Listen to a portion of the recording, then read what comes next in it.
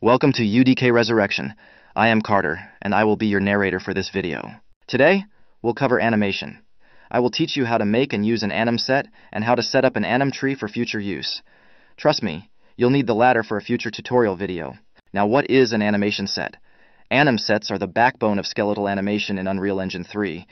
They are paramount to your character's ability to idle, walk, run, jump, and perform any other animations in the game. As for an animation tree, well, let's just say they are required for your player character to function properly, communicating between the pawn and player controller classes in Unreal Script, the game's scripting language.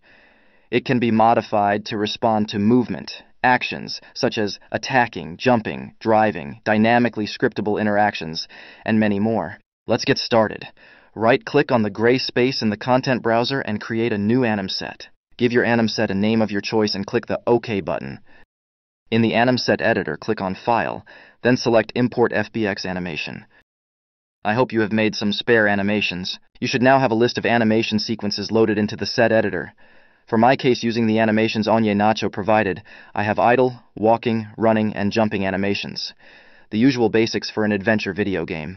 Now, let's test at least one of the animations in the editor viewport. To do this, need to spawn our character by dragging it into the viewport like we did in the previous Meshes and Materials tutorial. Now right-click on that same mesh to access its actor properties. Then search for the Anim Sets array under the Skeletal Mesh Actor category. Then the Skeletal Mesh component drop-downs. Look for the anim set we created in the content browser and select it, then assign it to the newly created Anim Sets array entry in the Player Mesh's actor properties. Now it's time to assign an animation. I will use the idle animation. Open the animations drop-down and type in the name of the animation sequence you want to play. Alternatively, you can also copy a name of the desired animation in the anim set editor. Just right-click on the sequence name and select Copy Sequence Name to Clipboard from the drop-down. Oh, and don't forget to set the playing and looping checkboxes. Launch Pi, and you will see our player finally playing the idle animation in the world. Now that you know the basics of how to use an anim set, let me show you a thing or two about the anim tree. Like I said earlier, you won't be able to use it immediately at first. That's where Unreal Script comes in handy. However, I do fancy some pre-planning. So let's go ahead and set one up anyway. Same routine as the anim set. Right-click, gray space, create new anim tree, you get the score. Set a name for it and click OK. Now when you launch the anim tree, you'll notice it's empty. We need to set up a preview mesh and anim set.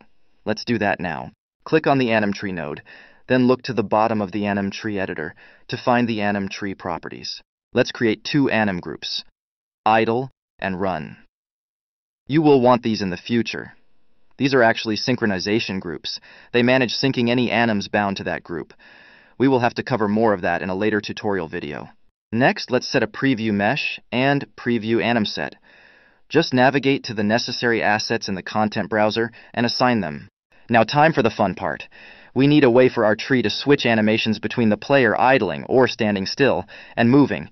For that, we need a UDK Anim Blend by Idle node. Let's create one now. Next, we need an anim node sequence.